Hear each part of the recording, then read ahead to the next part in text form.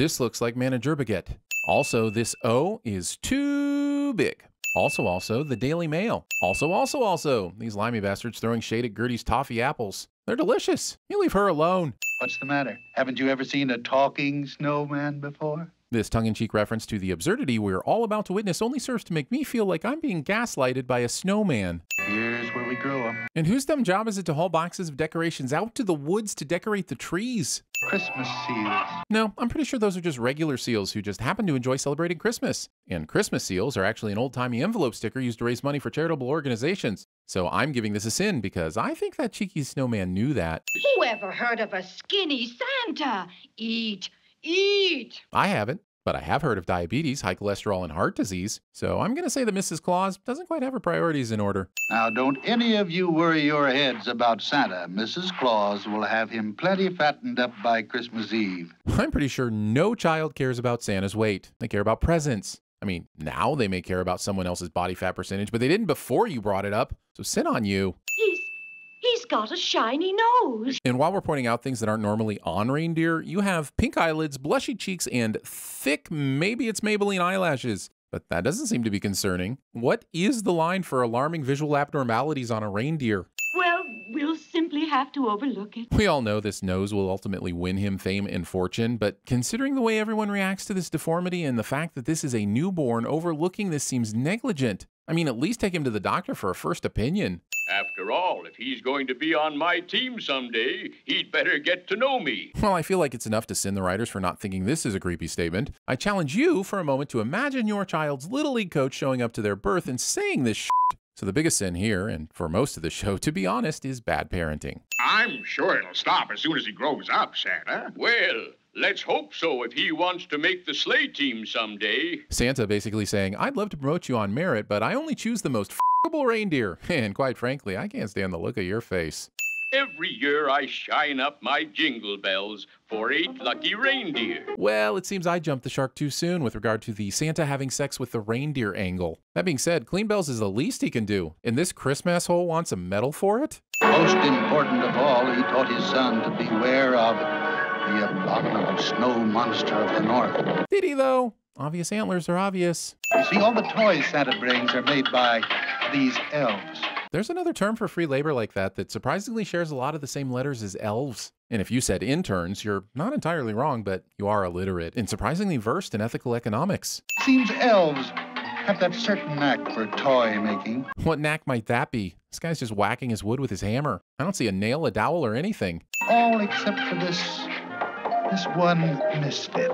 We now derail your story about Rudolph to introduce you to a character that no one will remember in 50 years. There's a pile up a mile wide behind you. Pretty sure he actually means a mile long. The only place you can get into a pile up a mile wide is Houston. But more importantly, there is no pile up that anyone can see here. Finish the job or you're fired. Wait, they can get fired? I was positive the elves were being held against their will. But if they can get fired, surely they can quit. I quit. Oh, okay. So there's really nothing stopping Hermie here from setting up the small unlicensed dental practice now instead of at the end of the show. Also, this story is leaning hard on the laughable idea of a white, blonde-haired dentist being persecuted for who he is. All right, son, try it on. I don't wanna. Daddy, I don't like it. You'll like it and wear it. The safe sex PSA I was forced to watch in high school somehow makes its way into the show. And to this day, I'm still scared my parents are going to want to have the talk. Is the snowman wearing gloves to keep his hands warm? Well, let's get this over with. I have to go down and look over the new gear. We all know you don't have to, but you want to. And a one-a, and a two-a, and a three-a. Ho, ho, ho, ho, ho, ho, we are Santa's elves. Elves then proceed to sing in perfect harmony, and this little elf quips back with, That sounded terrible. The tenor section was weak. And it was not. The shenanigans were uncalled for, but the harmony was on point. Also, since singing doesn't seem like a skill required to make toys and Santa is ultimately in charge, it's pretty weird for him of all people to be annoyed with his High School Musical masquerading as elf practice. This asshole is standing on his instrument. If you're gonna throw down crunchy grooves, you gotta respect your tools, man. We have dolls that cry, talk, walk, blink, and run a temperature. Up to this point, I thought all the toys were old-timey, you know, made out of wood and This guy just dropped a bunch of info about the tech they're building into these things. And after all that, the show still wants me to believe they can't just attach some fog lights to Santa's sleigh. I think you're cute. Making children think the power of boners has a causal relationship to a reindeer's ability to fly. Donner, you should be ashamed of yourself. Right? How dare you allow your seed to gestate a freak of nature such as this? He had a nice takeoff, too. The breeding process is apparently going so well that this asshole has no use for a flying reindeer. It makes about as much sense as Colonel Phillips having so little use for a super soldier that he sends Captain America off to sell war bonds. It's terrible. It's different from everybody else's. But that's what makes it so grand. Why, any doe would consider herself lucky to be with you. I'm beginning to think the writers actually wrote this whole screenplay as a metaphor about Rudolph's dick. No doe of mine is going to be seen with a red-nosed reindeer. This feels racist, but I don't know if having a red nose is considered to be a different race among reindeer, so maybe it's old fascist. Who are you? Well, actually, I am a dentist. Rudolph said who, not what, and even then, you aren't your job. Well, I am a pedantic ass, and that is most of my job, so maybe some people are their jobs, but the point is, we just met and I just want your name. No one cares that you work in finance, Brad. Hey, what do you say we both be independent together, huh? Libertarians. This is my land. White people in the 1700s. I don't know much about prospecting, but the fervor with which he's licking that pickaxe leads me to believe this oral fixation has nothing to do with it. With my eyes, I see Sam the Snowman playing a banjo in the scene, but with my ears and my soul, I detect no banjo. Cornelius is using a wiener dog on his sleigh team? Why? How? And why? Mom, Dad, I want to watch a show about Rudolph. Sure, kids. Looks calm enough. Yeah. Him up. Why would Cornelius opt for this really dangerous version of a rescue instead of, no, I don't know, shooting the monster in the knee with his gun? Do-it-yourself icebergs. Climate change. No, this is man's work. Man, the bigotry is strong with this one. I think if he could just pump the brakes on the sexism for a moment, he'd realize this is not work at all. This is taking responsibility for your child, Donner. I find it very concerning that Cornelius, Rudolph, and Hermie arrive on an island of misfit toys without any of the dogs, and no one seems to notice. They ate them, didn't they? Oh, a water pistol that shoots jelly. I was under the assumption that manufacturing defects were the thing that made you a misfit toy. This is just a temporary condition. If this water pistol fires off enough shots, the problem will eventually resolve itself. Also, someone else deciding to fill you with jelly is not your fault. Unlike playthings, a living creature cannot hide himself on an island. They aren't trying to hide. They're trying to live here. The Lion King seems to be unaware of the fact that a lot of people just live on islands.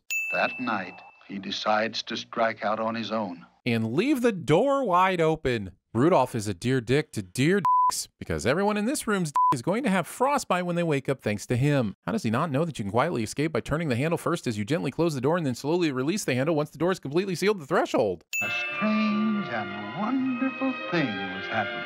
Show momentarily makes me believe the strange and wonderful thing was going to involve a deer's hole. This is not how sledding works. Ah! Hermie has just removed all of Notorious ASM's teeth without anesthetic. And the show plays this as a cute resolution. He's nothing without his choppers. What in the literal is going on? Show has already established that he's no longer a threat, but the writers felt now would be a good time for Yukon Coriolanus to attack this defensiveless creature and push them off a cliff. Bumbles bounce. I don't give a if they bounce. I reformed this Bumble. This claim of reformation when I'm not even convinced the abdominal Mo Rocca was a threat to begin with. He hasn't hurt anyone other than the time he dropped a big rock on Rudolph. But at the time, Rudolph was trying to shove antlers up his chimney. Seems defensible to me. You're gonna disappoint the children.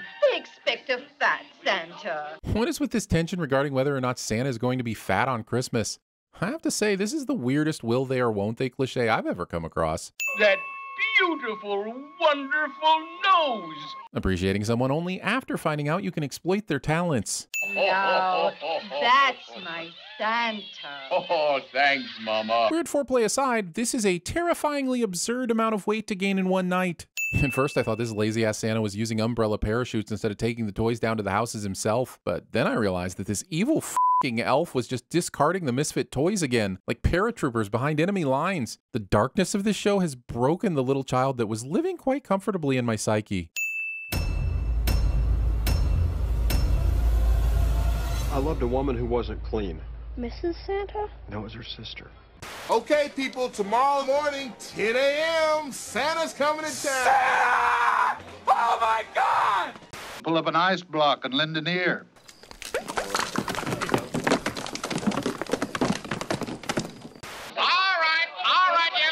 I look around, I see these young faces, and I think, I made every wrong choice a middle-aged man can make. I pissed away all my money. I chased off anyone who's ever loved me. And lately, I can't even stand the face I see in the mirror. My name's Clarice.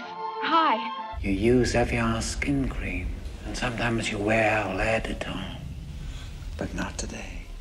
Fog as thick as peanut butter. No, sir, Mr. Peanut Butter. Please, Mr. Peanut Butter was my father's name. Hey, looky up there. It's a bird. It's a plane.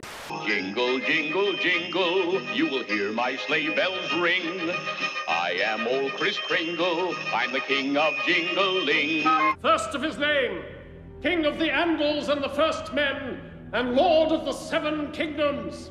Hey, are you awake? Yeah. I just want you to know I hate you, and so does my dad. Well, that's fine, because guess what? I hate you too. And this house sucks ass. Ready, Rudolph? The partridge is in the pear tree. We are go for launch. Vehicle? Dash away. Engines? Dash away. Partridge? Dash away. Dash away all.